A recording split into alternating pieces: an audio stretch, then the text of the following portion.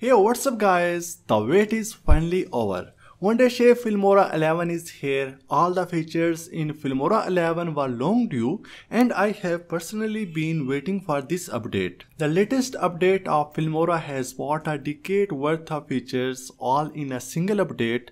So I am here to show you a couple of awesome features in the new 11th version of Filmora.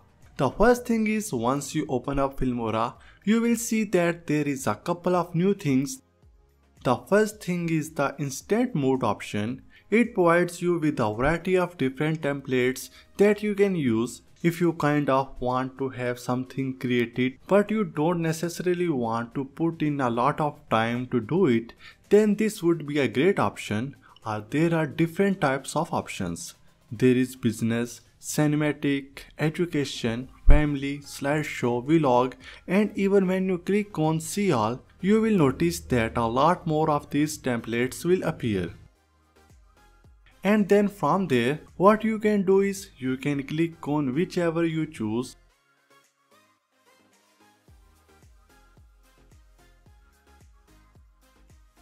I think I'm going to go ahead and choose this one.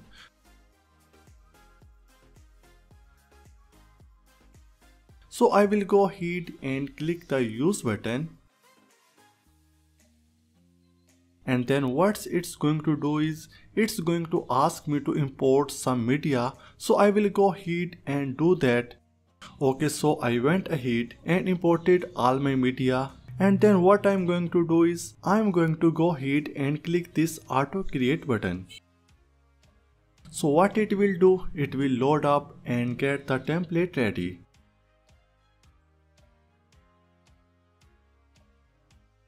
And as you can see here, you can click on them and then you can change them yourself. So I will go ahead and just change it. There is also other things you can do on this side layers panel. You can change the color of the text, you can rotate it, you can scale it if you want. And then once you are done, you can go ahead and export it. And then from here you have your options. You can choose the format, save path, resolution, frame rate, etc. Once done, you can open the folder and see it.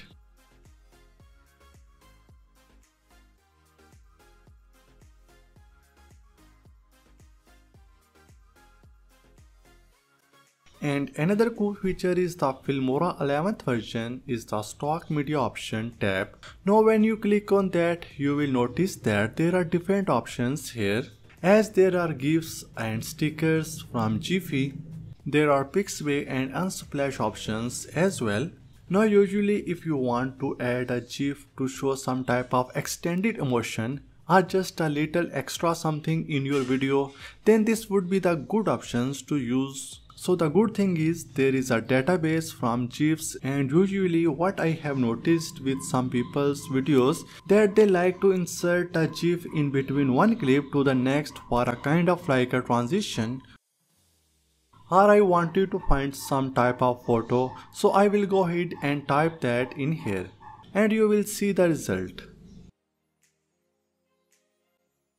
Another cool feature in the Filmora 11 is cloud management. You can upload the project to the cloud, and if you want, you can share it with your friends. You can also choose whether the link has a password or not. Next cool feature is speed ramping. You might think this is a simple slow motion effect, but it's actually a slightly different technique called speed ramping. It's used to adjust the speed of your clip to speed up and then slow down your shots to create a unique cinematic effect.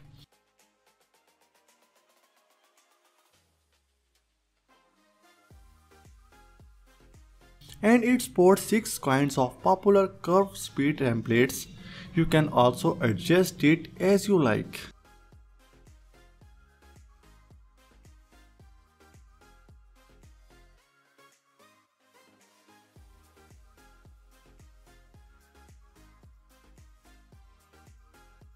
And the next cool feature is mask. Double click the media in the timeline and click mask on the top menu.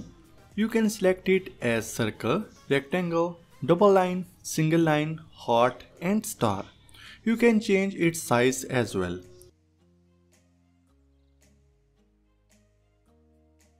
So you can fully customize it according to your need. For example, blur strength, height and width.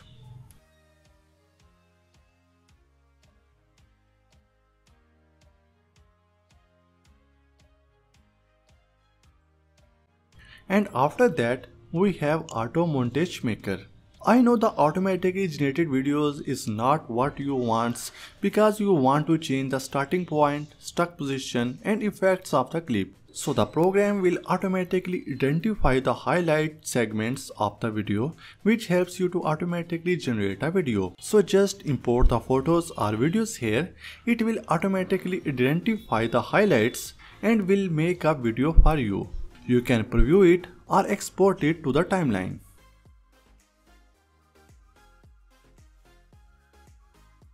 So these are some cool features of Wondershare Filmora 11. The link is available in the video description, so must check it out. So that's it for this video. Give this video a like and comment down below if you have any question. Subscribe to our channel for more amazing tech videos. Thank you so much for watching and I will see you in the next one.